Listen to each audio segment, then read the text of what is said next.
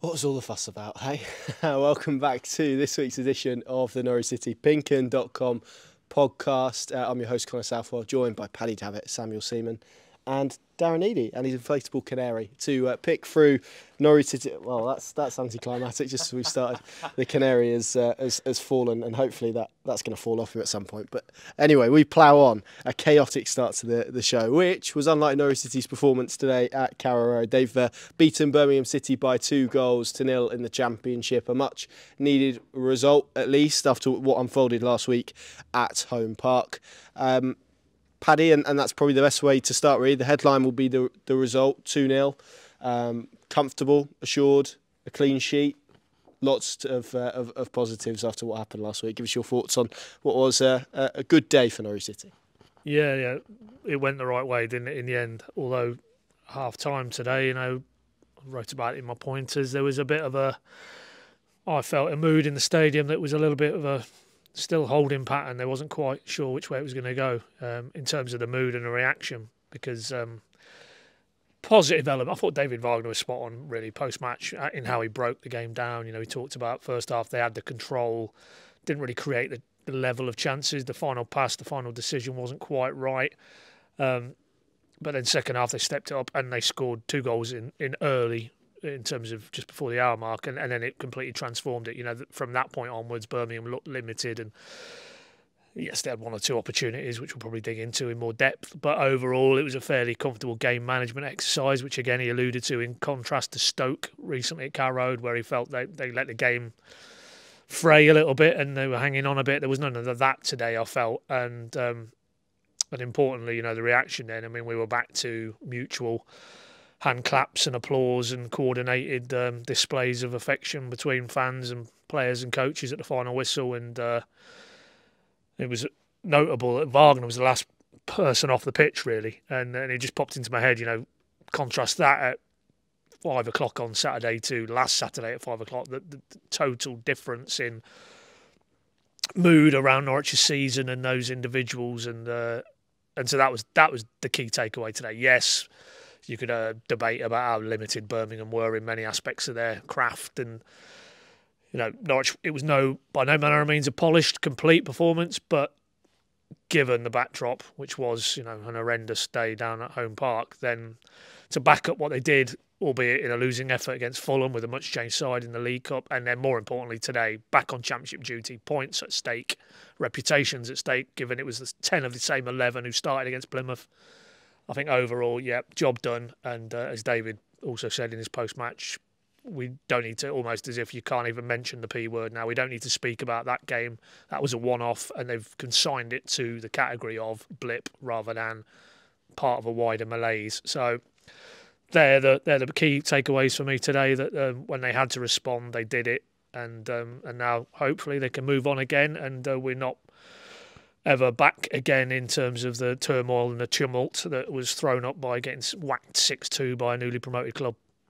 Yep, and given what happened, we will stop talking about Plymouth at one point, but given what happened last week in Devon, Sam, and it's interesting because often you go into games and it's performances that people look for. It kind of felt like it was going to be result today, wasn't it, come what may, because of what happened last week, the need to get points on the board, the need to produce a response.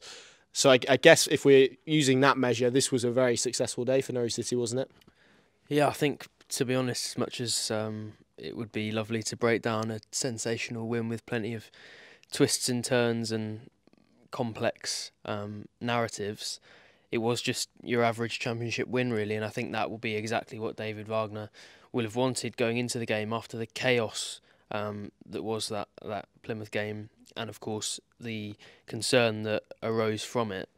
I think to just come and produce a pretty consistent, pretty controlled performance where they probably weren't especially worried about losing the game at any point in it, and it felt like quite a comfortable ride for those home fans.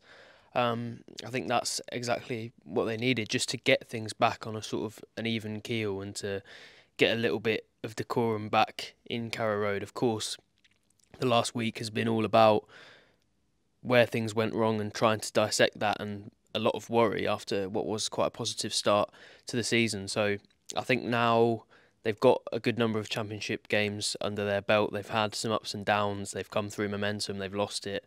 They've gained it again. It feels like, and it's something I keep speaking about, but it feels like when things are positive, it feels like they are really positive and they are signs of what's good about this Norwich team, rather than just momentum, rather than just streaky runs, as we've spoken about during David Wagner's career as a characteristic of his teams.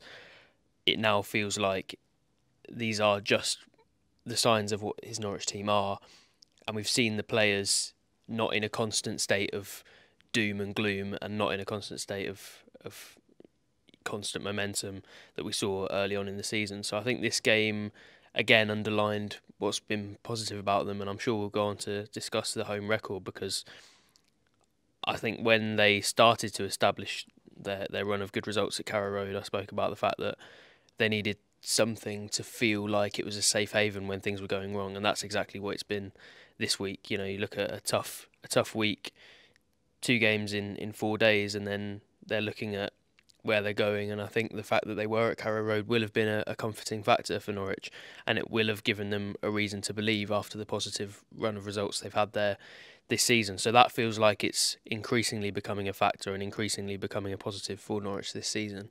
So that's one of the main positives I'll take out of that today as well. A lot of performances and individual things that I'm sure we'll come on to that were positives as well, but just overall to have such a calm, normal win, I think, was exactly what Norwich needed at this point. Yeah, I wasn't that hot on the performance, to be honest, which maybe we'll get into a little bit. Certainly not as much as you guys, but I'm happy to say that it was a very good win and a comfortable win, and they deserve to win, and all of that good stuff, which is good.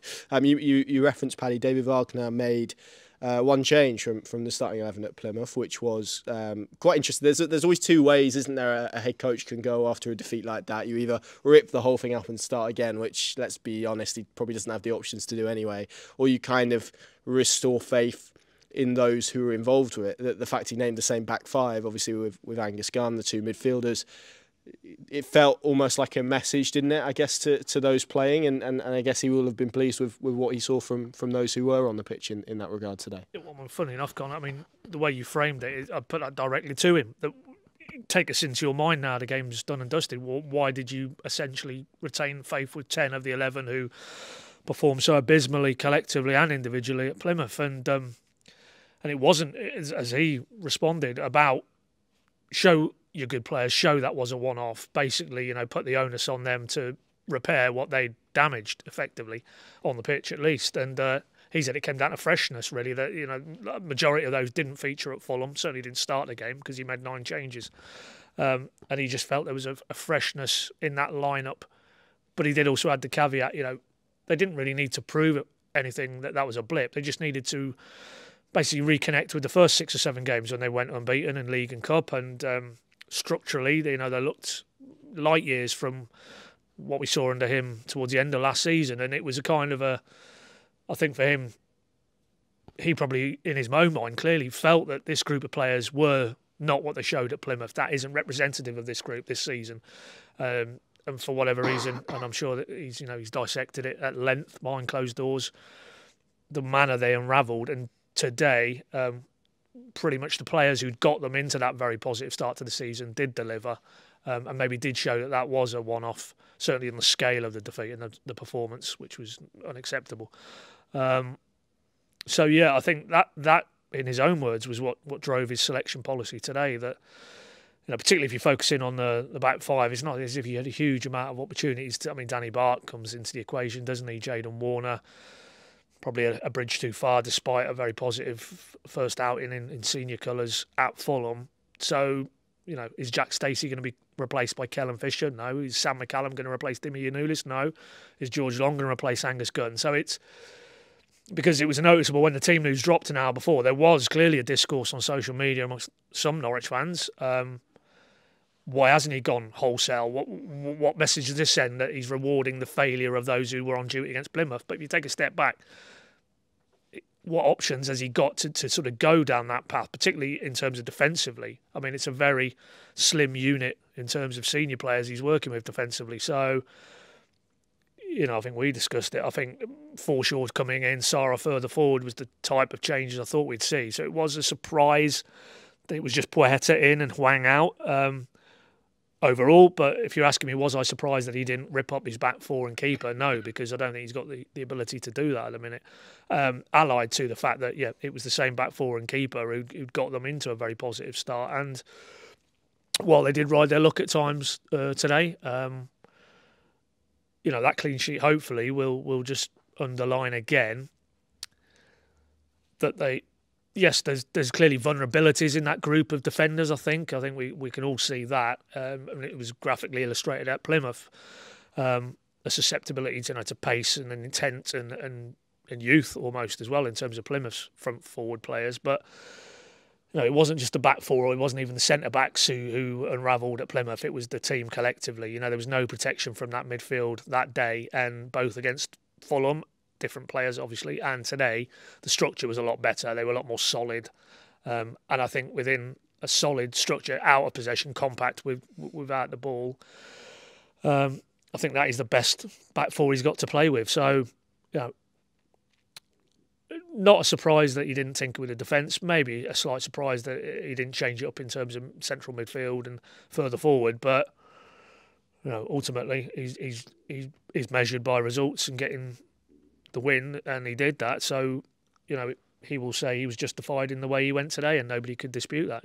They've walked off the pitch with 3 points and a clean sheet. So,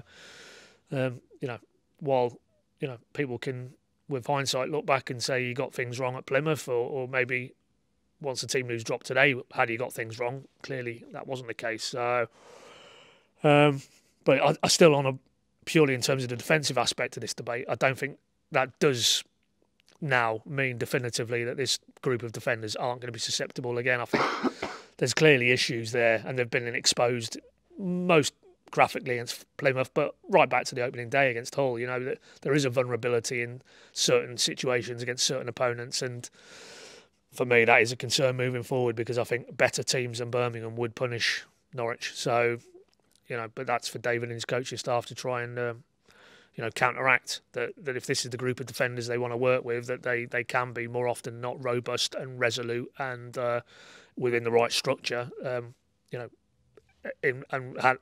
it's worth pointing out, in his view, the best keeper in the division, who underlined that again probably today at 0-0 early in the second half with a great stop. That there is a base to build from and go on and have the type of season that the first 6 or 7 games suggested was possible. Yeah, I agree, and I felt it was, if you were to pick a game for Norwich City after what happened last week, I think you'd have probably picked that one, because Birmingham were pretty poor. I mean, John Eustace was asked post-match about kind of the opportunities that they squandered, and particularly relieving the pressure on Jay Stansfield, who looks basically a cut above their other attacking options, to be kind, but they made pretty poor choices in possession, or they did create opportunities, maybe the better ones coming after Norwich City's 2 goals. But there was one noticeably, Sam, before that, which was it was from Stansfield, got played through, lovely pass in behind Jack Stacey. He's at an angle. Actually, I've watched it back. I think if he curls the ball kind of unaided, I think it's probably a goal. But Shane Duffy does excellently well to just get something on the ball, take it basically towards Angus Gunn, and allows him to make a save. So it's a testament again for the defence, isn't it, and the work that they've done. Both Gunn in particular, who also got criticism last week after Plymouth, and I saw that, and I'm sure you guys have as well. But Shane Duffy as well, two players who had major criticism atoning for it there. It felt like a really significant moment, because that was probably Birmingham's best spell of this game within that 5-minute period before the goals. Well, it's one of those where, yes, Birmingham were the worst side in the game, but it wasn't close enough to be able to say that had 1 or 2 moments not gone slightly differently, Norwich wouldn't have been in big trouble. And as you say, that was such a huge moment in the game, because it was a very good chance, and Jay Stansfield, is it Jay? Yeah, there you go.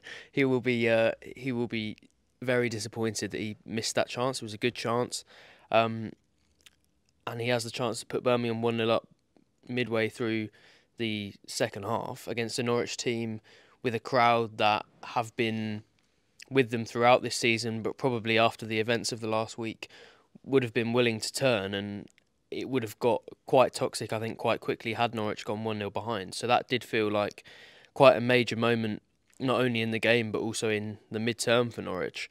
But yeah, as you say, it was probably a very pleasing moment for Shane Duffy and Angus Gunn. I think Angus Gunn, probably more than anybody else in that Norwich team, has done enough to have one bad performance and keep his place in the team. But there's no doubting the fact that he could have improved his performance against Plymouth. He was at fault for not in a major way for any of them, but I think he could have done better with multiple goals in Devon. And he'll be delighted after a strong performance from George Long at Fulham to have put those fears temporarily to rest. And Shane Duffy, I felt for him a little bit after the Plymouth debacle, because similarly to Gunn, actually, he's been very, very good, and it was a one-off poor performance. I think especially at Carrow Road this season, he's been absolutely solid for Norwich.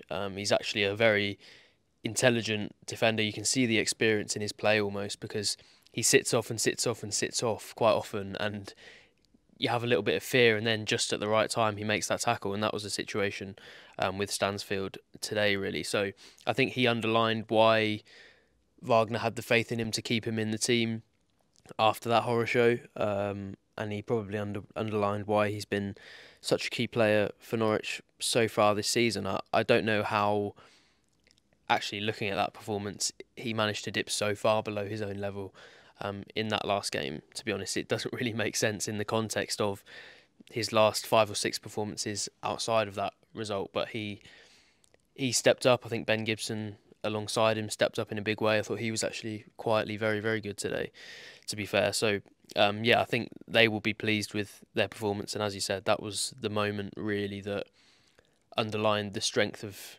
Norwich's defensive work in a game where it was probably under the microscope more than it has been at any point in the recent past, because you concede 6 goals and everyone looks at the centre-backs. For me, that was the main area that I agree that structurally you can't change much, and there weren't many more than one changes Wagner could have made to that back four. But I was absolutely shocked that he kept the same centre-back pairing and kept Danny Bart on the bench, and I think most people associated with the football club will have been when they saw that. So for that defensive unit with Gunn and Duffy to play so well under such pressure will have been a huge relief for them, and I'm sure earns them a bit of credit back after probably the first dip in Duffy's career sort of with Norwich fans, because I think they've loved him up to this point. There was quite a lot of doubt, but hopefully now he's getting back to the sort of levels of trust that we saw early on, because I think he has earned it overall. Yeah, I thought Ben Gibson was good today as well, actually, quietly, again, and I think actually he's had pretty productive season so far. Maybe not outstanding, but certainly some decent performances in there. And that moment, Paddy, followed what was a real surge for Norwich City for 5 minutes, where we just saw in a game that up to that point probably lacked a little bit of quality on both sides, was a little bit stodgy, was threatening maybe to go against them. They just seemed to be able to find a higher gear to slip it into for 5 minutes. Scored 2 excellent goals, obviously starting with that one from Gabriel Sara, and then Hwang with an excellent flick in the build up for a second to tee up John Rowe. It is that, I guess, that ability which made this team win games so frequently at the start of the season. The ability to just find a higher gear at points, and in a game like this where we've discussed Birmingham and their shortcomings, it was probably necessary to win the game, and I'm sure that's what David Wagner would have been telling them at half time. Yeah, I mean, ultimately, it is 2 moments of individual quality, and they do have that in offensive areas, and which is why it is so important if they can get that structural element right, which is on Wagner and his coaching staff, particularly without the ball. There's no doubt they can hurt teams at this level. I mean, the 2 players who've scored the goals, John Rowe. That was the John Rowe from earlier in the season, in terms of he picks that ball up from Hwang and nothing other in his head than drive, commit defenders, confidence to shift it, with this Ronaldo-esque step over. And then on his left, wonderful finish, low into the bottom corner past John Ruddy, just instinctive. And he's got that quality, and we've seen it now. And there's been a little bit of a lull, and I think maybe it's worth remembering this is his first in terms of consistently starting games. This is the first stage in his senior career that he's had that.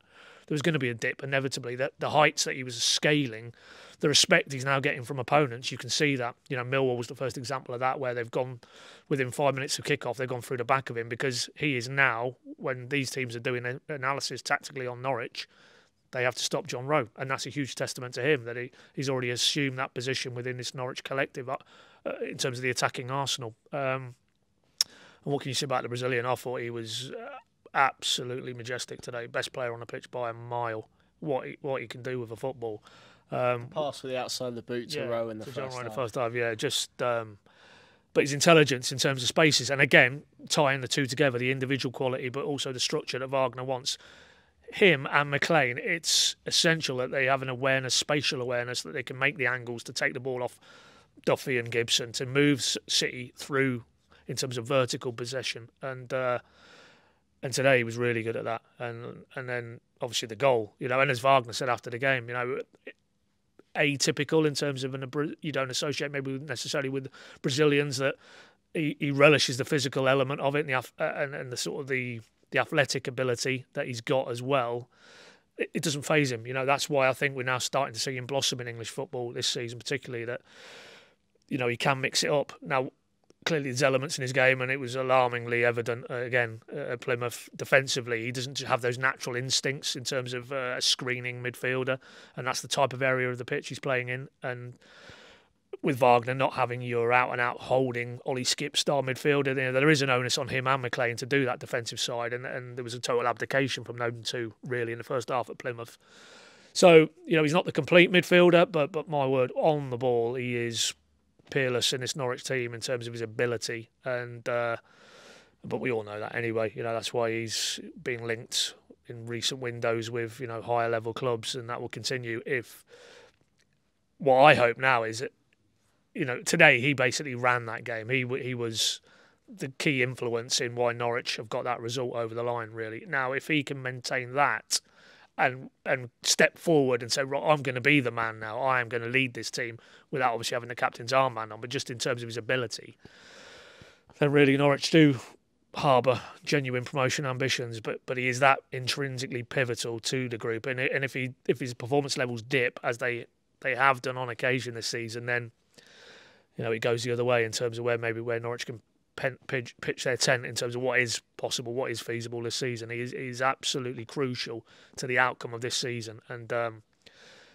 today a headed goal. We've seen what he can do with his feet, and if he can continue to tick up on the assists and goals count, then it also offsets in the interim anyway. No Barnes, no Sargent, because it increasingly feels, doesn't it? That we've said this on previous pods since those two have been unfortunately ruled out for a period of time, that they're in a little bit of a holding pattern now. If they can get themselves in and around the top six by the turn of the year, when those two players should be back and available, then I think they can have a really good crack at it. But to do that, players like Sara are going to have to take a step forward.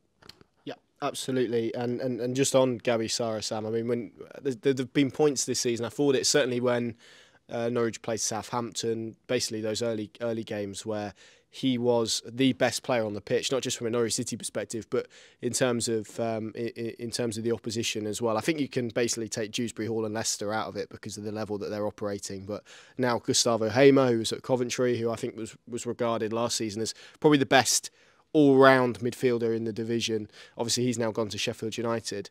Is there a conversation that Gabby Sara is up there at this level in terms of the best central midfielder in the division? I think he's got to be. When you look at the level of competition there is in the Championship, I don't think there's many that really stand out. You highlighted some of those players who stood out last year, and obviously most of those have migrated from the division now. So it's quite difficult to really look at too many teams and say that they've got a player as talented as Norwich. Obviously, you underlined Leicester, and they've probably got maybe 8 or 9 who are in that sort of top level Championship bracket and on the same level as Sara. But outside that, maybe Southampton have a couple who get close. But he's the overall package really, and you don't tend to get that at this level. I think the only reason why Norwich have maybe managed to retain him and might manage to retain him through January is a lack of consistency. I still think he can be churning these performances in a little bit more often. We saw Emi Buendia in that season where he was by far and away the Championship's best player, won that Player of the Year award, basically carried on. I know Norwich were a good team, but he they wouldn't have been near it without him. And Making a great team. Yeah, and he carried them to it. And we saw from him week in, week out, every week he could be relied upon to create chances, to create moments. I think it was 32 goal contributions in the end, and it was very, very rare that he would have a game where Norwich fans couldn't rely upon him to produce something. And I think we've just seen probably 4 or 5 from Gabriel Sara where he's gone off the boil. So as much as I would praise his performance today, I think even within his performance against Birmingham, there were probably ways he could improve. I thought his work on the ball in the first sort of half an hour could have been improved. I think he checks back a little bit too often, especially with somebody who has the attributes to drive through the middle. I think he declines that opportunity sometimes a little bit too often. But I think in the second half we really saw him take off, and we saw the player that won the August Player of the Month. Really, what I would just like to see from him is being able to reach those levels on a consistent basis. I think that's a reasonable hope that he'll find after a year in football. And I think coming straight from Brazil, his first year in English football, I think you can understand some inconsistency, especially in a team that's as poor as Norwich were under Dean Smith. But after a year, I was hoping the main difference would be, because he was reaching his top or close to the level he's reached this season at times last season. But I was hoping what we would see as the main step up from last season would be added consistency, and I think over the last month or so he's struggled to find that. So it was good to see him back to his best today, and it felt like when he scored that goal, I think he knew in his head that he maybe hasn't been at his best in recent games, and that celebration to me looked like one where he knew he had that tangible contribution, and he knew he had that moment where people knew he was back. And I think that's obviously fantastic news for Norwich. I wrote a column actually about Borja Sainz and how the role that he's been cast in has been almost saviour of Norwich City's season, especially before this game after he scored that goal against Fulham. But what I actually felt was being underrated was the ability of players who have been key early on in the season to step up. And I think Jonathan Rowe is somebody who, for understandable reasons, of course, I'm not necessarily criticising these players especially harshly, but Jonathan Rowe, Christian Fasnacht, Gabriel Sara, Jack Stacey, these are all players who have not had fantastic months. And I think as much as we can look at Ashley Barnes and Josh Sargent's injuries, and we can look at Borja Sainz and say that he could be the answer to those problems, those players stepping up can also help Norwich navigate this tough period and get out of that run of poor results. And I think Gabriel Sara is the most important of those players. So yeah, I'd agree with you. He's definitely up there with the Championship's best players, especially when you take Leicester out of the equation. And with a player like that in their side, there's not really any excuse for Norwich not to be making a run for the playoffs. So hopefully he can improve that consistency. But we saw, I think, close to his top level in the second half today. And David Wagner, will have been and was very pleased with his performance. I think what it is with him, when Norwich keep getting him the ball, we see him at his best.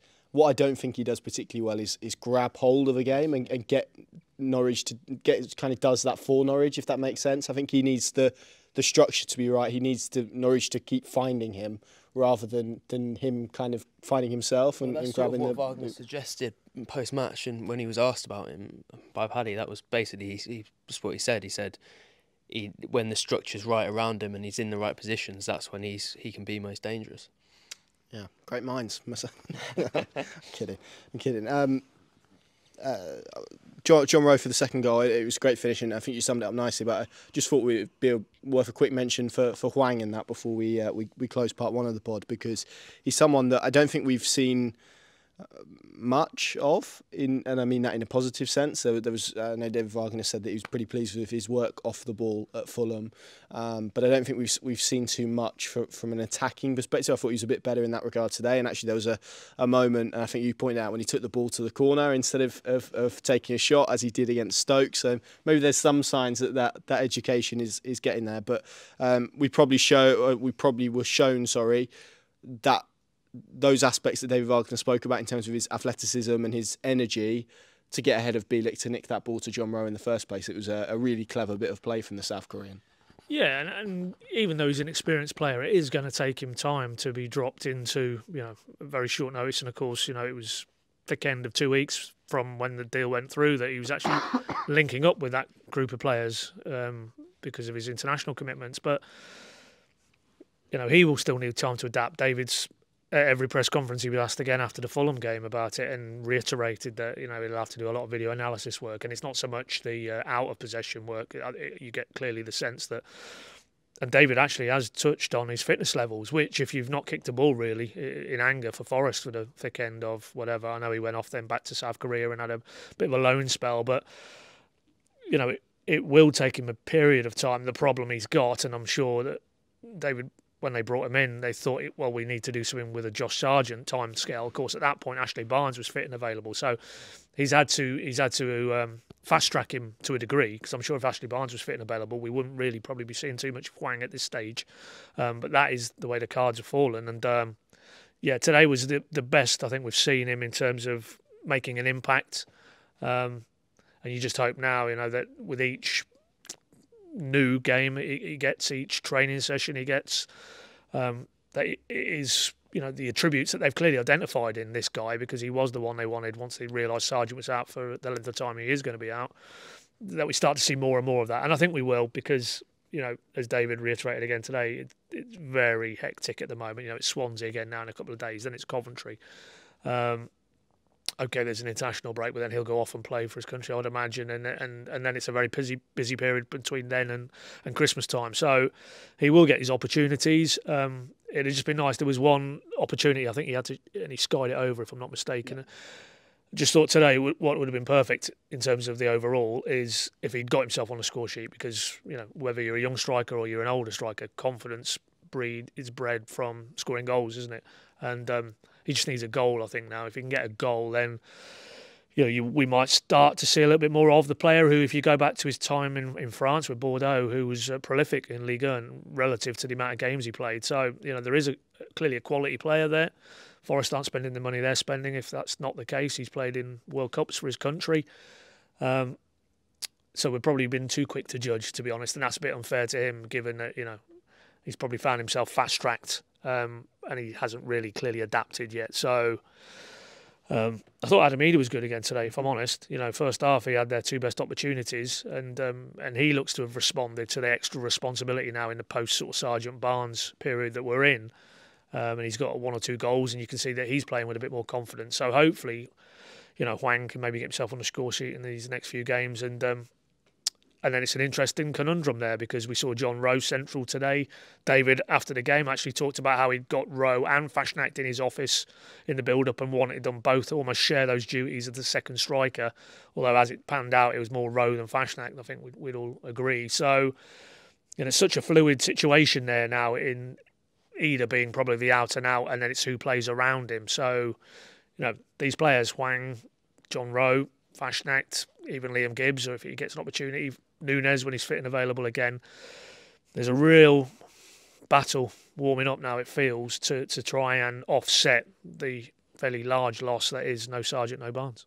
Part two of the pod, and Norwich City today played their ninth game of the Championship season. It will be 10 when they go to Swansea in midweek, which is always the time that I was told that you need to start looking at league tables and taking things into, or you could start looking at league tables and maybe beginning to form some sort of solid analysis of various things. So I thought we'd have, given we're not going to do a podcast now till post Coventry next Sunday, I thought we'd do a general, maybe zoomed out look as to how Norwich City's start to the campaign has gone. So I'm going to ask both of you, but I'll start with you, Paddy.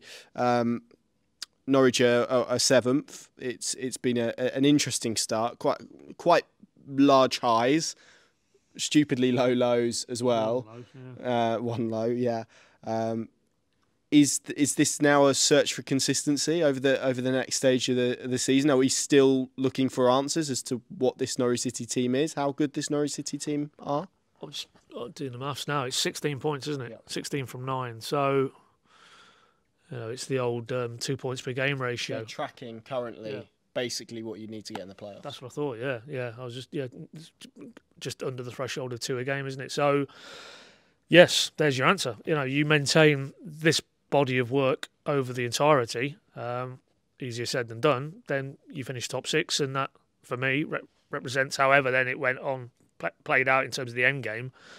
That's a successful season from where they finished last season and what they did over the summer and the financial restrictions they had to operate under. So yeah, Plymouth aside, because of the epicness of that defeat in terms of scale, one bad half at Rotherham, Leicester showed what they're all about, but Norwich did push them that night. I think it's been a very, very consistent start, if I'm honest.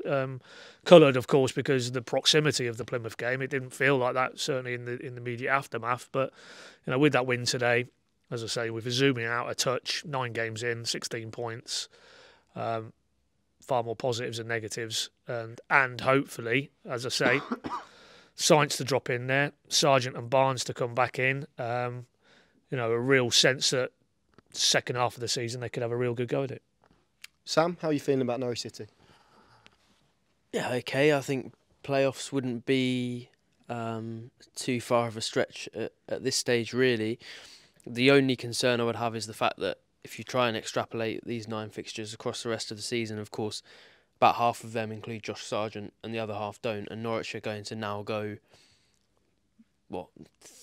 now 3 months without Josh Sargent. So that would be my worry. It's about whether the positive factors that are going to be coming into play, like science, like Hwang adapting to this team, like probably Adam Ida growing in confidence and getting a few more games under his belt. It's about how much those positives that are going to come into play can now offset the losses of Sargent and Barnes. But then if you look at what life was like when they were still available for selection, both of them, that was actually sort of league-winning form. So even if they managed to sort of bungle through the next couple of months with maybe upper mid-table form, you'd think when Sargent and Barnes are back in contention, that Norwich can go on and get the sort of form that's going to get them up into the playoffs. So I do feel quite positive. It feels very much in the balance at this stage. I think where in other championship seasons with Norwich, it's been quite clear cut quite early on.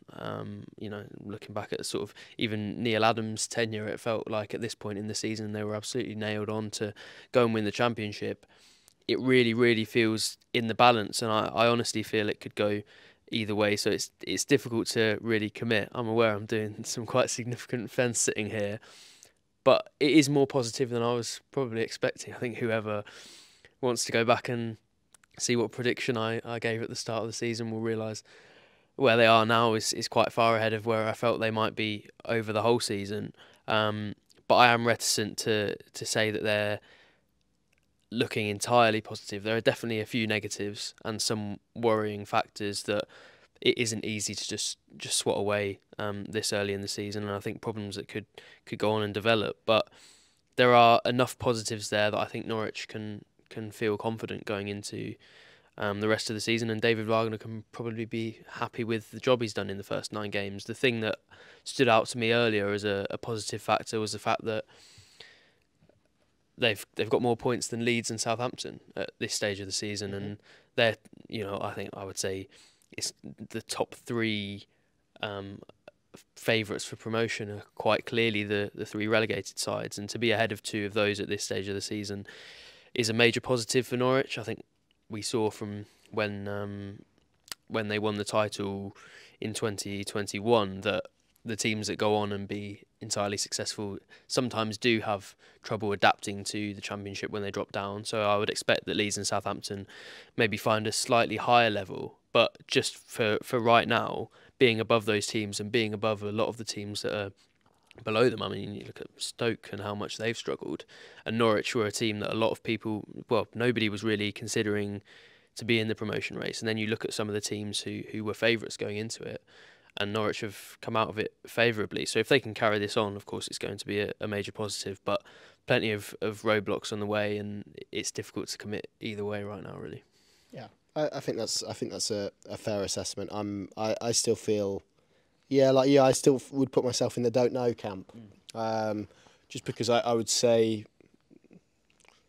not been that impressed with the last 5 performances. I think from basically Rotherham onwards, and I think I'd put today in a relatively maybe similar one to what we saw against Stoke, which was a game obviously that they won, and they won today. So that's ultimately the most important thing, and it's going to be interesting to see how it unfolds in the next few weeks. They've got quite a tricky run coming up, I think, post. Obviously 2 tough away games this week. I'm not discarding those, but definitely post-international break between the October and November one. I think they've got what is quite a tricky fixture list, so it's going to be interesting to see how they contend with those. Let's look ahead to this week. Before we look at the footballing aspect, Pad, we should look at the off-pitch aspect. On Monday, we are going to find out whether or not these shares are going to be allocated to Mark Attanasio. Our expectation is they will, and I think that the signs at the moment are looking pretty positive. And you know, we did a podcast on this explaining exactly what that means. So for people who aren't aware, I would go and watch that. But to give you a streamlined version, essentially it means that he will take 40% of the club, as will Delia and Michael as well. So there will be parity in that regard. Feels quite a seismic moment, as we've discussed. I think since his involvement came along, Pad, it would certainly mark the end of something, and possibly the start of something new as well. And I guess it probably gives reasons for supporters to feel excited, hopeful, beyond maybe what they're seeing on the pitch at the moment. Yeah, well, I mean, it is a seismic change. It's the end. It would be subject to ratification on Monday, the end of majority ownership, going back to what did they celebrate recently? Was it 25-year milestone? Yeah, so you know, generationally, that is a big moment in terms of the ownership / custodianship, but because they're very loath, Delia and Michael, to be seen as owners in that sense. They see themselves as holding the baton for the supporters, basically, for the next iteration, and that increasingly would look like the Mark Attanasio group. It's worth stressing group rather than the man himself. I mean, if you look at the documentation about shareholders, it's mapped out there who Norfolk Holdings are. Yeah, tell us a little bit more about that, because this is a point that's been lost a little bit. It's all been kind of centred on Mark Attanasio, and he's the figurehead, I guess. But tell us a little bit more about what makes up that Norfolk Holdings company. Yeah, well, you're testing me now, because I think there's 2 or 3 vehicles within that. Yeah, and one of them is Richard Resler, who's a long time. I think they were at university together, weren't they? One of the ones at Canaries. Yeah, and a long time friend. I think their families are very close by all accounts, and obviously, I think he's in the same sort of financial services sort of background as well, and he's in de facto charge of Orchard. I think is one of the bodies, and then the other 2, I think, is Mark Attanasio. So, but there's which collectively, I think those 3 groupings are around about 80-odd%, 83% of Norfolk Holdings, which is the company that, you know, essentially is the vehicle that the Attanasio group are using to manoeuvre themselves into this position, subject to shareholder ratification, of course, on Monday. But interestingly, that leaves 17% or so, which we don't know too much about beyond kind of, it feels like the sort of groups and individuals within that financial services sector. So, you know, essentially,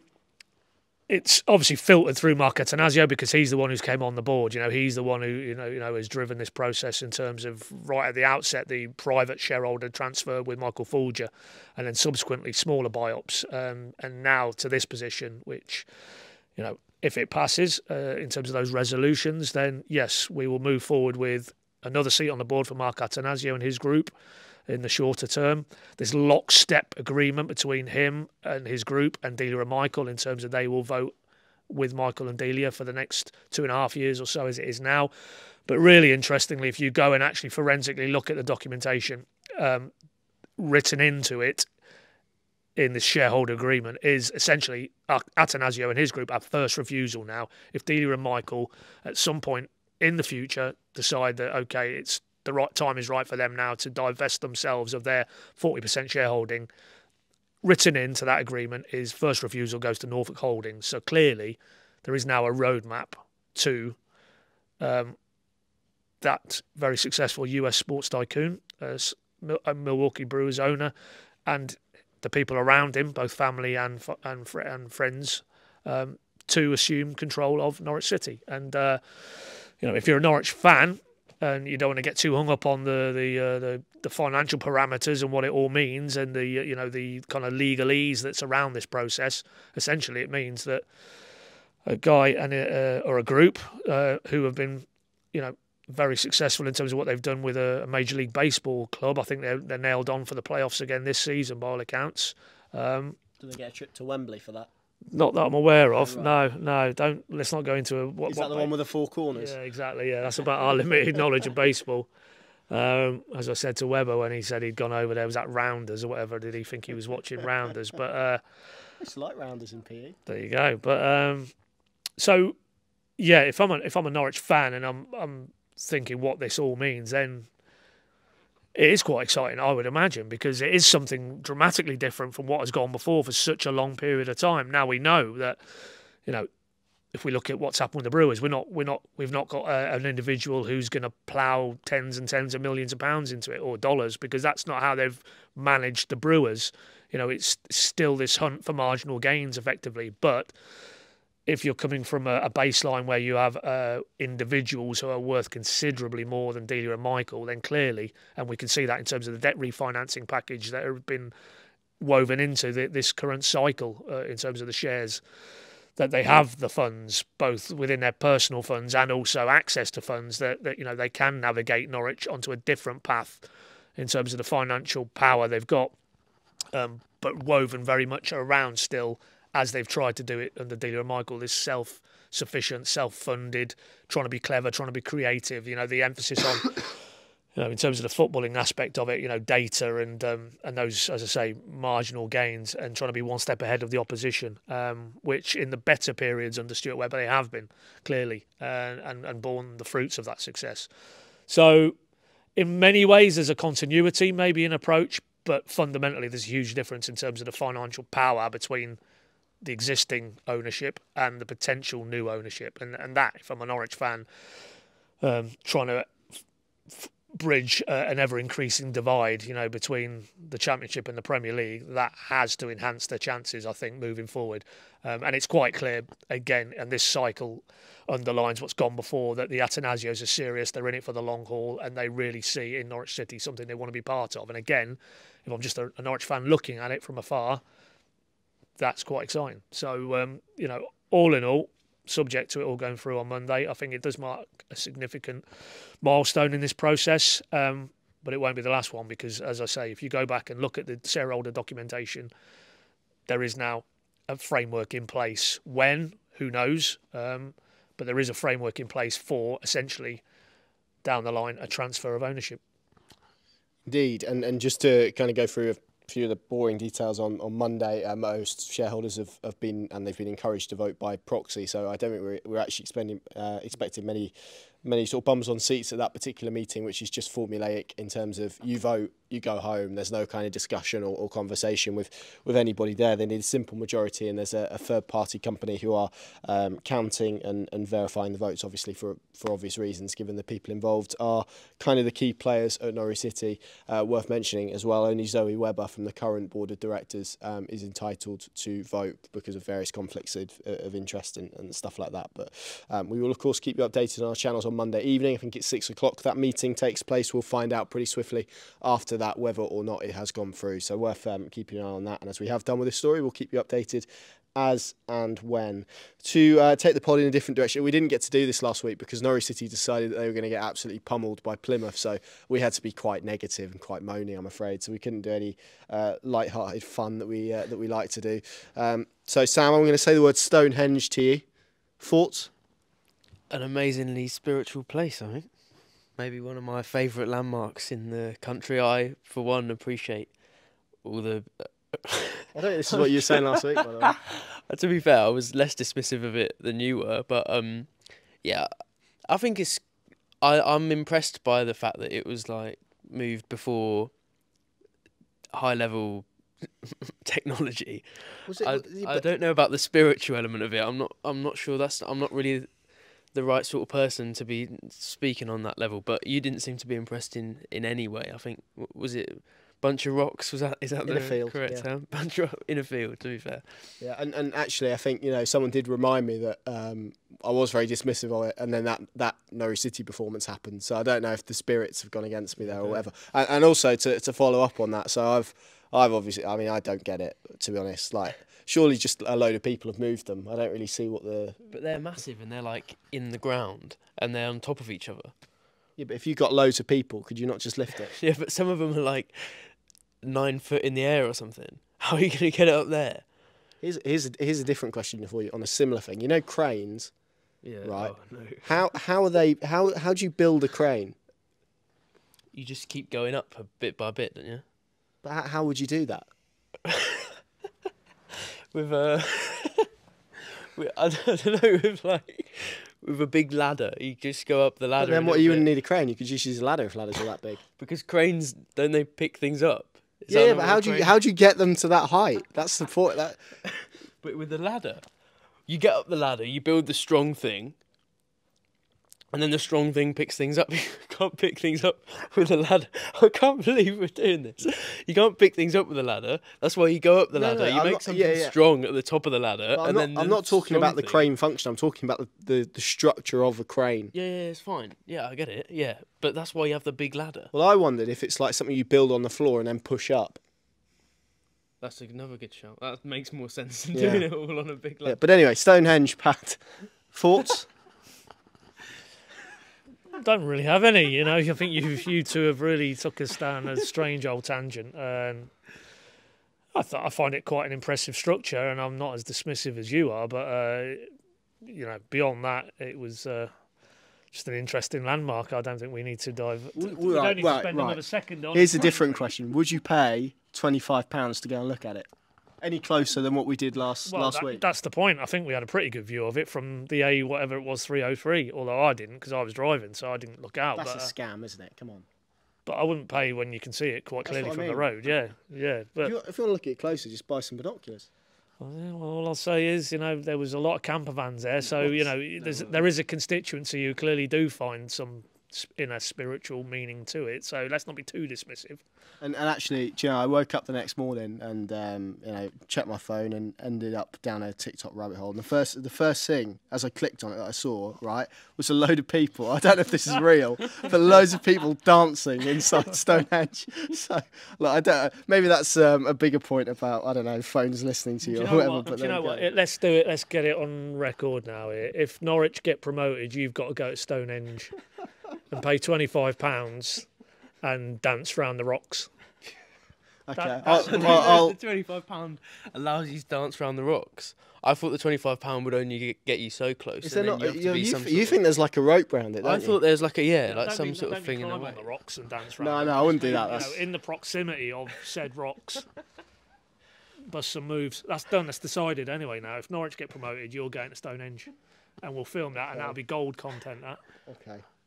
Can I also say I'm as dismissive as like the Angel in the North, which I think is an eyesore, to be quite frank. I'd agree on that. Yeah. So there we go. Let's get back to this week, which is a big one for Norwich City. They travel to Swansea in midweek, hooray! And then we get to go to your old manor, Paddy, the Paddy Davitt derby. Are you looking forward to that one next week? Well, I get to see my family, so that's extended family. So like a bit of CBS in terms of a media setup. So it was an entertaining game last year. We set up for that again, weren't we? So I think it's. I mean, Norwich really take a good following there. It's just I like the atmospherics in that stadium. I'll be biased, but I think that could be. And they've had a good win today. They've won at QPR 3-1. So that could be a good game. That But am I looking forward to it anymore? No, I can't lose. What one team who I like are going to win. So professionally or personally, I'm on a winner. Well, but then both teams get something. Then you're the winner. Then I'm the winner.